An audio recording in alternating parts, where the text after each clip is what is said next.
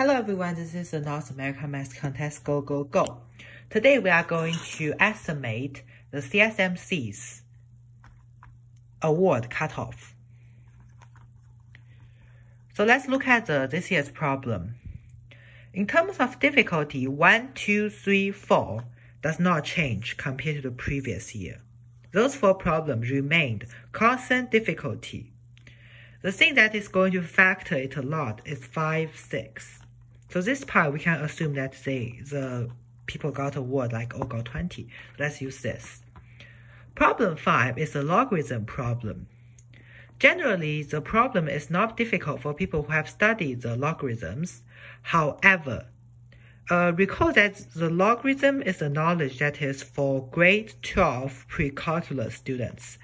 In the Canadian education system, people will usually study the pre-calculus in either 11 or 12, where a majority of them is 12.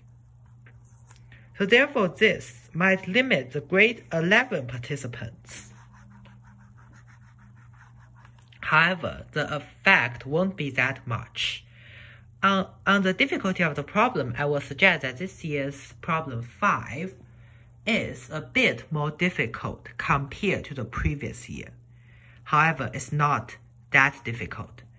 Problem 6 is going to be a bit harder because it involves in 3D geometric, which for some people is pretty hard to think about what the shape is.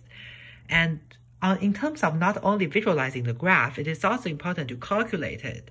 So I think this problem is difficult compared to the last year.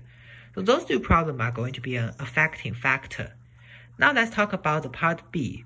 Overall, 1 and 2 does not have any difficult. It's not difficult. Compared to the last year, there's no significant difficulty change. So now let's look at the 3.